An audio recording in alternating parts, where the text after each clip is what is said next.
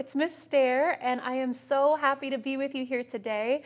I am the music teacher at Concord International School, go Concord Pumas, and I'm glad that we get to make music together today. We have a couple of different songs that we're going to get started on, but first I think it's really important that we say hello to one another.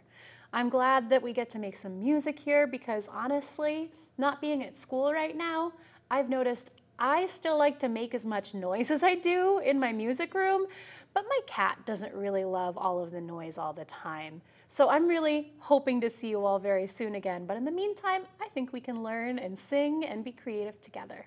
So our very first song is called Hola, and it is a song that I learned. I told you before that I'm trying to learn a new song every week.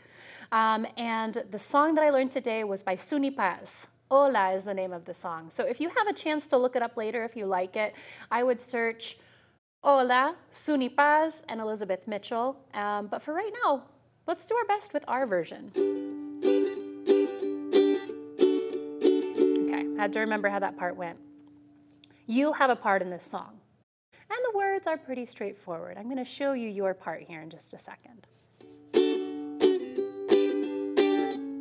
Here's how it goes. Hola, hola, hola. Sing with me. Hola, hola, hola. Two more times. Hola, hola, hola. One more time. Hola, hola, hola. The nice thing is it's just one word. Can you all say hola? Hola means hello, if you didn't know that. ¿Cómo está? Hola, hello. So your part is to sing hola, hola, hola.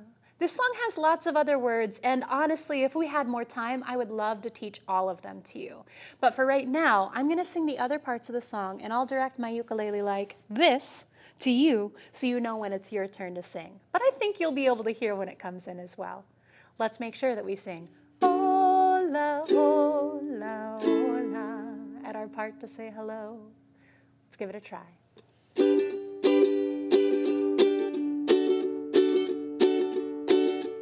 Cada día nos trae algo mucho mejor. Abre cualquier puerta y diles hola, hola, hola. Can we do the song part starting there again by any chance? Yep. Because I also realized that I didn't touch this. My apologies. Are you going to sleep on us? Yeah, I could also start from the very beginning again if that would be good, or is the song okay? Just pick up on a wide shot just so it's an easy place to cut. And then dip it to black just for, that tells me there's an edit point. Why is there black here? There should be video. Oh, sure. Yeah.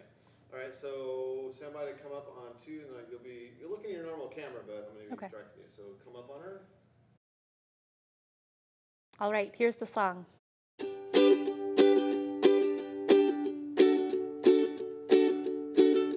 Cada día nos trae algo mucho mejor. Abre cualquier puerta y diles hola, hola, hola. Hola, hola, hola. Es la misma luz del sol que alumbra para todos. Y si las nubes se acercan, diles hola, hola, hola. Diles hola, hola, hola. Cada día es tan nuevo, tan lindo y verdadero. Y cualquier amigo llega diciendo hola, hola, hola. Diciendo hola, hola, hola. Voy a jugar al veo.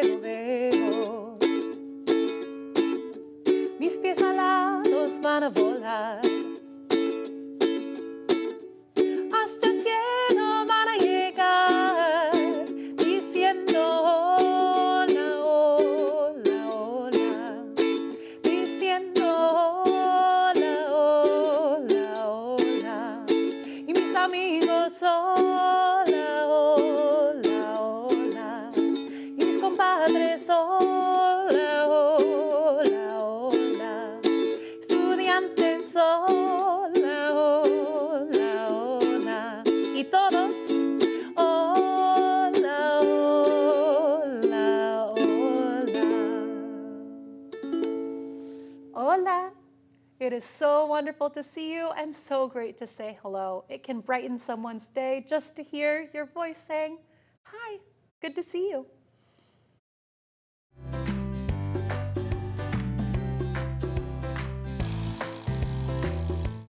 Such an important part of music making is taking a deep breath sometimes. So we're going to do bubblegum in a dish. So I want you to take your hands and I want you to go ahead and put them on your legs to keep this rhythm with me. And let's go ahead and breathe. Here we go. Bubblegum in a dish. How many breaths do you wish? Now I want you to think of a number between 1, 2, 3, 4, or 5. Normally I'll have my students choose that number, but because I am the only one here today, I'll choose the number 3. All right, so I am going to go ahead and get my breath ball, but then the second question is English, Spanish, or our mystery language. My students get to choose. But today, since I am the only one, I'll do one of our mystery languages today. So I want you to go ahead and take 3 deep breaths with me, imagining your lungs opening up just like this ball. Here we go. Isa.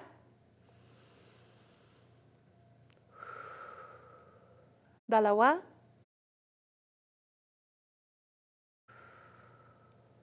Tatlo.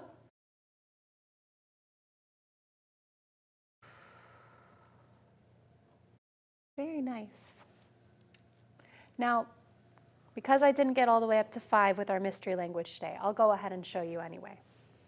Counting to 5 in our mystery language sounds like this. Isa, dalawa, tatlo, apat, lima. I'm going to give my students to think if they remembered what language that was or if they've heard it before. Now, because during October we did a lot of activities for Filipino History Month, I think that one of my brilliant students would raise their hand and say, that's Tagalog. And I would say, yes, absolutely it is. So we counted today to 3, all the way up to 5 actually, in Tagalog, one of the many languages spoken in the Philippines. Now, we're only going to do bubblegum today 1 time. And the reason that we're doing that is because I realized we don't all have a ball like this in our house. But most of us have a hand handy. So we are going to do something that my good friend, Miss Francesca, the counselor over at Concord, taught me how to do. And it's taking a breath of 5. Now she taught me that I could put my hand on the edge just like this and trace my fingers, taking a deep breath in when I moved up and breathing out when I moved down. And anytime that I feel stressed, I try to remember that this is a way that I can help to calm my body down. So let's give it a try. You can follow with my hand and do the same thing, or you can go at your own pace, whichever works better for you. But let's give it a try. Starting at one corner, let's begin. Breathing in.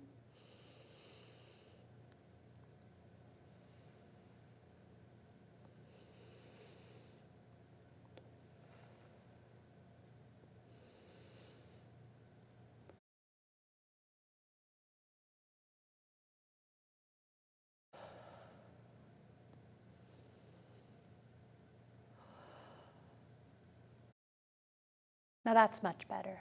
Thank you.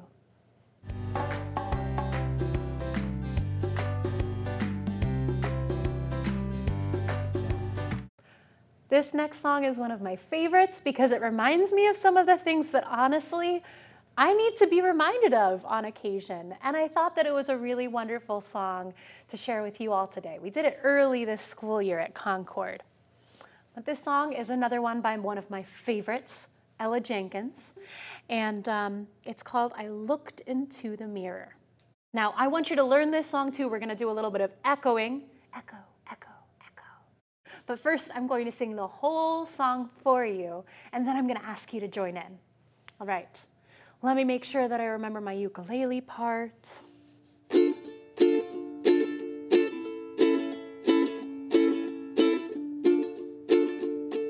Okay, I think I've got it. I'll do my very best. All right, this song is I Looked Into the Mirror, originally sung by Ella Jenkins, but I'm doing my best to honor her in our version.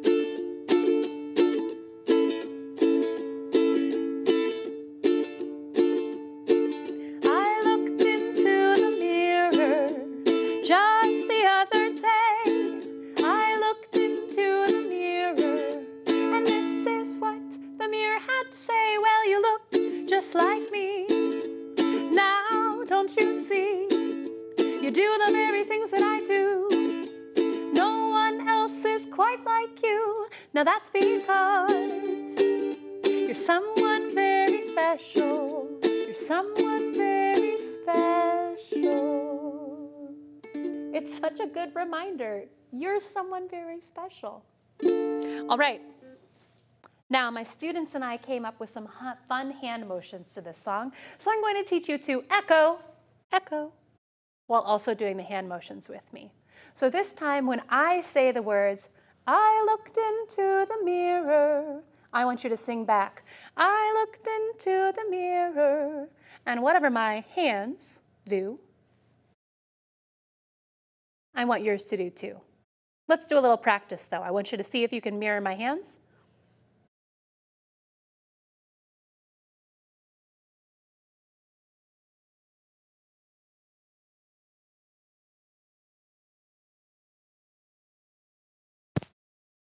Ooh, nicely done.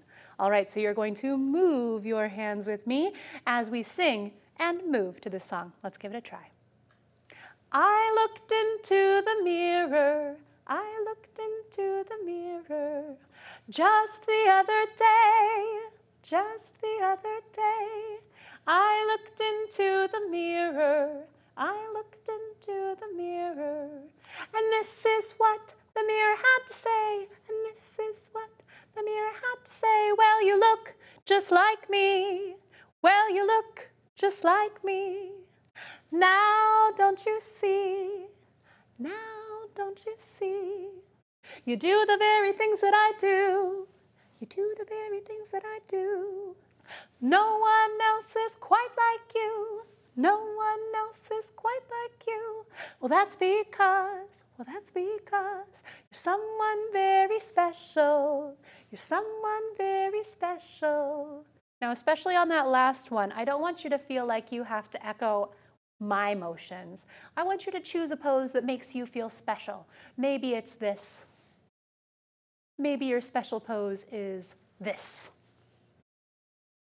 Maybe your special pose is, I don't know, something that just you think of. So at the very end of the song, instead of doing what I do, I want you to come up with your own. Now that's a lot to remember, so if you feel like you just want to make your own moves up to the song, go for it. But let's go ahead and try and sing it with the ukulele, echoing after me, and doing some of the hand motions. And remember to make your special pose at the end. Let's give it a try. And then my ukulele part goes like.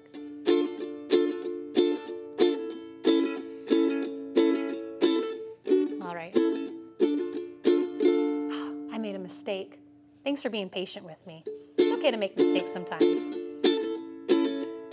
I think we're ready. Let's echo. I looked into the mirror. I looked into the mirror just the other day. Just the other day. I looked into the mirror. I looked into the mirror. And this is what the mirror had to say. This is what the mirror had to say. Well, you look just like me. Well, you look just like me. Now, don't you see? Now, don't you see? You do the very things that I do. You do the very things that I do. No one else is quite like you. No one else is quite like you. Well, that's because you're someone very special. You're someone very special. Well, that's because you're someone very special. Special pose. Good. You are someone very special, but sometimes, honestly, it's hard to remember that. So what I did with my students is we found some Post-its. So we got some Post-its and something to write with. And we decided to think about the things that make us feel special. Reasons that we feel like we are special. Now, you don't need a Post-it to do this activity, but I thought it would be a lot of fun if we tried to do it from wherever we are together. So I have 3 different things that you can respond to. Now, I want you to see if you can try and find some kind of piece of paper and something to write with. And I'm going to show you the activity that we did. Post-its. Now, I asked students to respond to one of these 3 sentence prompts. The very first one that you could choose to write about or finish is, I am special because. And then you could finish that sentence. Now, I know for me, when I think about that question, it's kind of hard and high pressure. So I might want to move on to the second one instead to start, but I can always come back to the first. The second one you could say is, I feel special when. And for me, if I think about a way of finishing that, I could think, I feel special when I am able to create something new. That makes me feel special. If it's food or if it's a song, I feel special when I create something new. And then I had some students tell me that it was kind of hard to answer those questions and they wanted to write a nice note for someone else. So this third one right here could be a note that you write for another person, a reminder to give them. You could write, you are special because, and give it to someone that you care about.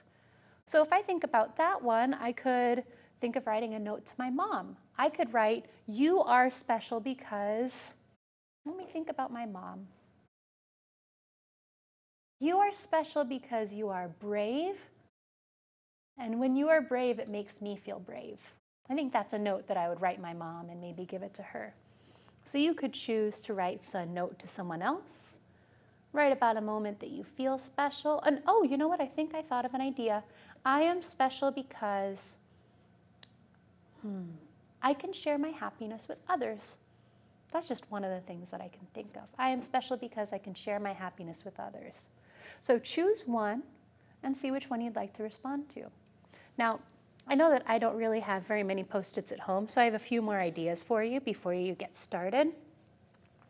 If you have anything like some tape, maybe a notepad, maybe a piece of mail, maybe some scissors, or maybe some crayons.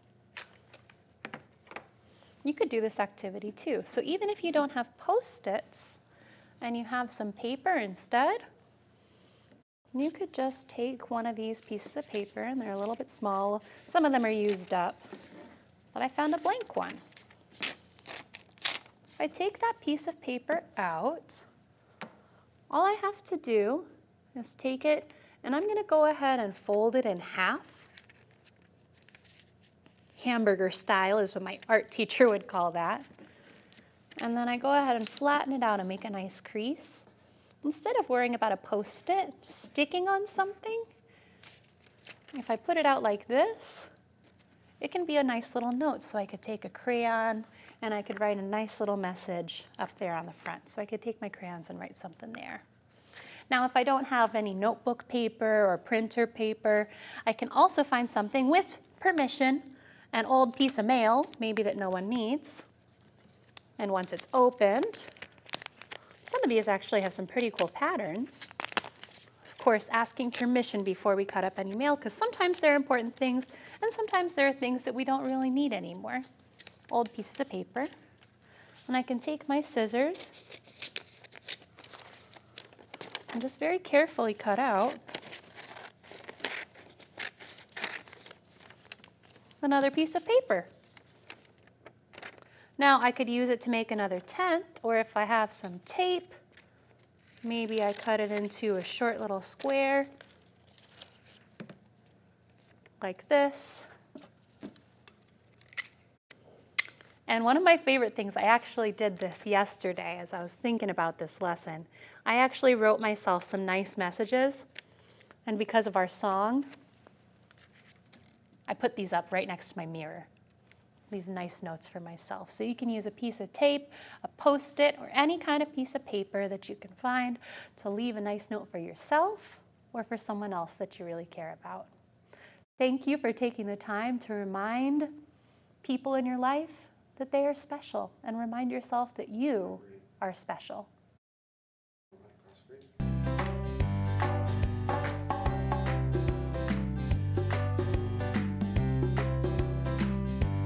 All right, our last activity of the day is going to be a read aloud book.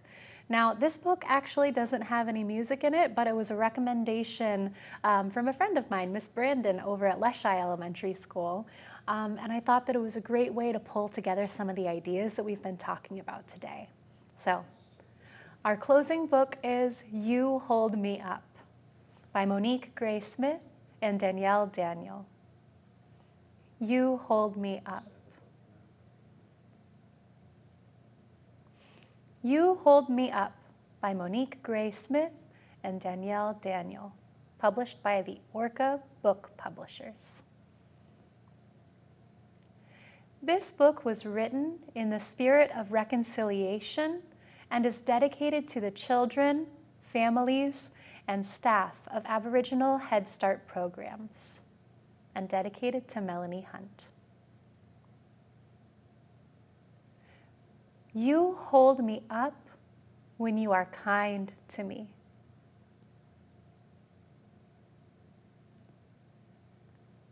When you share with me.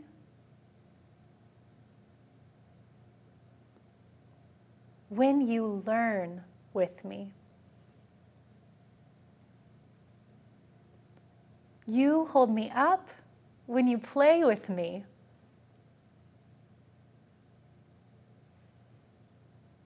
When you laugh with me.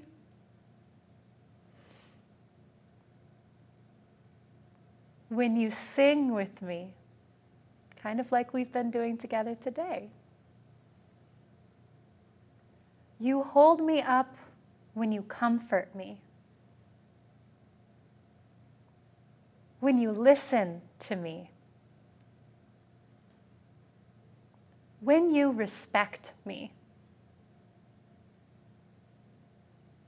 You hold me up. I hold you up. We hold each other up. That is the end of our book. I want you to think about some ways that you can hold each other up, that you can lean on others, and that we can support each other during this time. I'm so happy that I got to have music with you together again today, and I hope that you have fun creating music all around you throughout your day. Bye-bye.